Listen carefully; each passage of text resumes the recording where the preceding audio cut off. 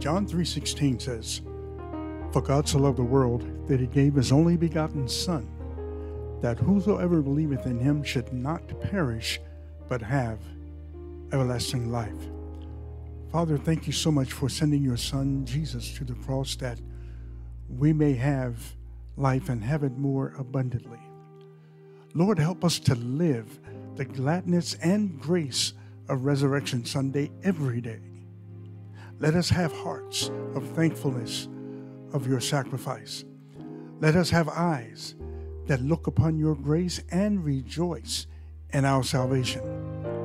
Help us, Lord, to walk in that mighty grace and tell your good news to the entire world.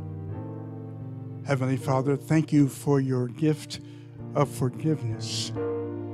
Give us all the strength to just be still and receive the mercy and grace that you've provided to all of us through your Son, Jesus.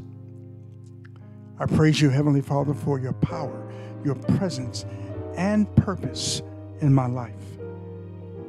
I confess my unbelief and unwillingness to press on when hope seems dead. Oh God, please pour out your Spirit afresh on all of us. May the resurrection power of your Son shine forth in my life and in the lives of my loved ones. I pray this prayer in faith. It's already done. In Jesus' name, amen.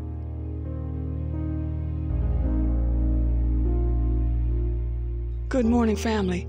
This is the day that the Lord has made. Let us rejoice and be glad in it. I want to read from Psalms 100 today. It says, "Make a joyful noise unto the Lord, all ye lands. Serve the Lord with gladness. Come before his presence with singing.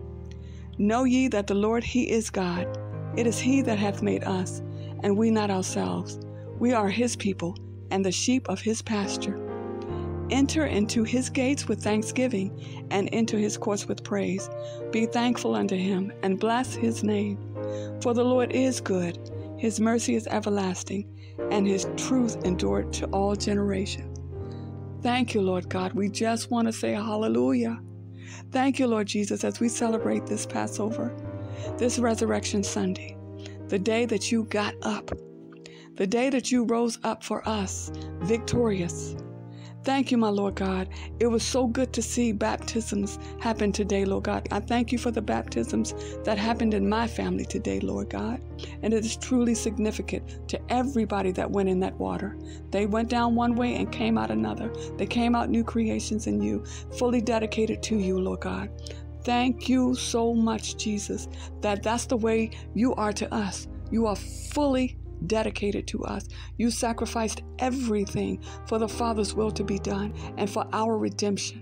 So I pray today, Lord God, that we, as your people, the sheep of your pasture, will humble ourselves under the mighty hand of God and truly submit to you all of our lives, our every step, even our love walk with others, Lord God.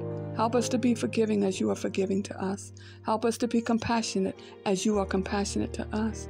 Help us to be merciful as you are merciful to us. You didn't die for us to stay the same. You died to give us new life. We have been made the righteousness of God in Christ. You consider us saints, not sinners. When tomorrow comes, Lord God, we'll still be mindful to know who we are in you because of who you are to us. Our Lord, our Savior, our gentle Redeemer, our King, and our best friend. Lord, we give you us. We give you our families. And we give you all our cares. And we thank you for taking that burden, the full burden of our lives, on you. Thank you, my Lord Jesus. We love you, Lord God, and we just want to thank you. Amen.